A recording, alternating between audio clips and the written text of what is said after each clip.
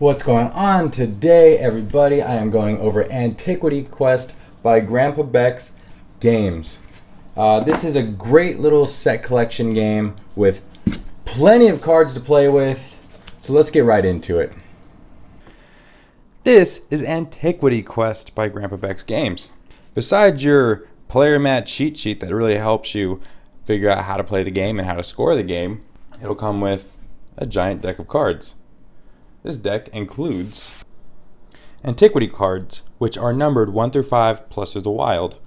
There are 6 suit types that are all correlated with civilizations around the world. These are the 5 treasure cards. They score a little higher than Antiquity cards do. They are a little more difficult to put together. And these are the character cards. Each player in the game is going to get 2 piles of 10 cards.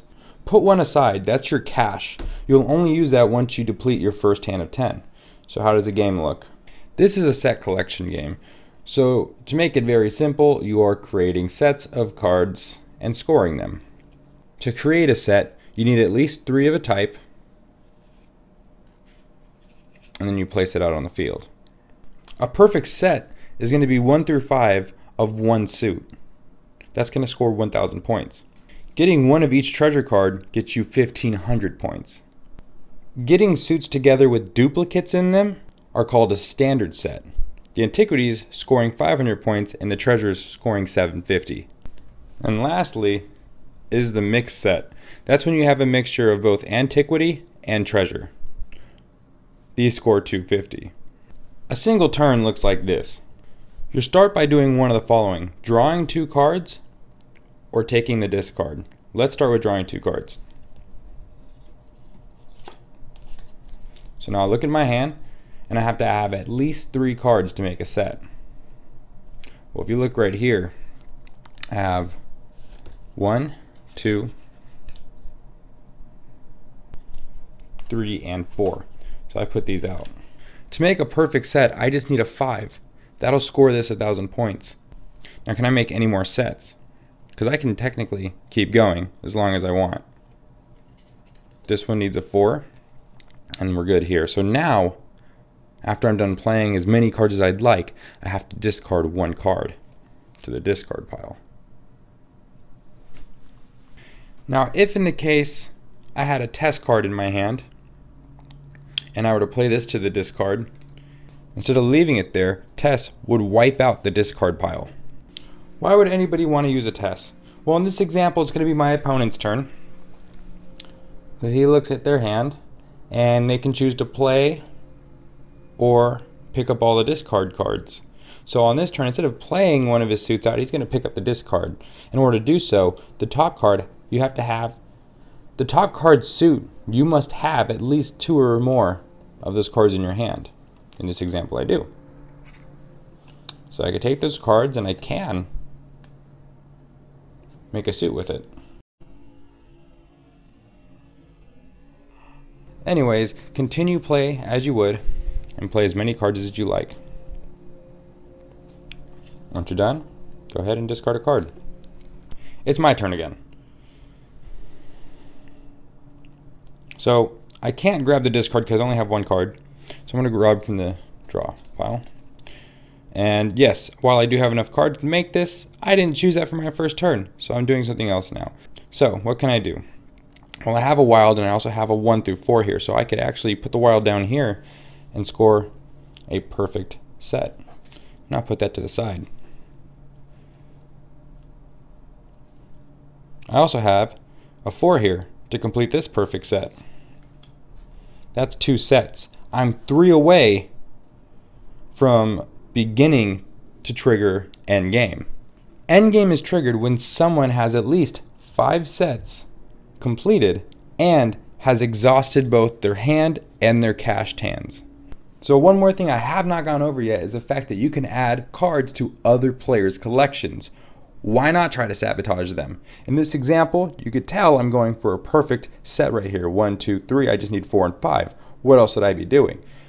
But my opponent also sees this. So he comes in and throws a 2 down. That defeats my perfect set. Yes, I could still get a standard set if I'd like, but no perfect set.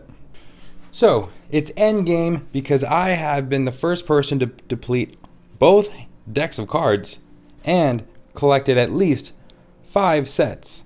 I have 1 mixed set here, 2 perfect sets, a 3rd perfect set, and a standard set. So since I was the first person to deplete all of my cards, I get 500 points.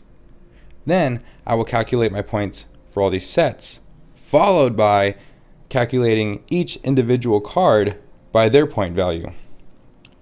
I'd compare my stats to everybody else playing. Highest score wins, or continue for 2 more rounds. Let's go over this one more time really quickly here. So on your turn, choose to either draw and play or match with the discard and take the whole thing. If you draw and play, go ahead and put down as many sets as you'd like, having at least 3 cards of that suit. And if you'd like, sabotage your opponents. Finish off your turn by discarding a card to the discard pile. Really quickly, what Nigel does here is when you use his card, draw 3 cards from the top. Oh wow, look how many cards I get to own at some point. Whoa. Alright, so what do I think about this game? It's extremely fun. I'm not lying.